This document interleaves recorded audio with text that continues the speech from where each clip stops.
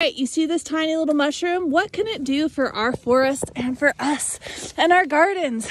This little mushroom solubilizes phosphorus. It releases an enzyme from its mycorrhizal network that breaks down insoluble phosphorus, making it accessible for all these trees. It also connects to their root system, relaying information from one tree on this side of the forest to that side of the forest.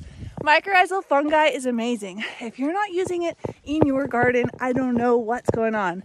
Things you need to remember for mycorrhizal fungi: it needs to be inoculated. Unless you're in native soil, it's probably there. You gotta keep it moist, right? Yeah, you gotta keep it moist.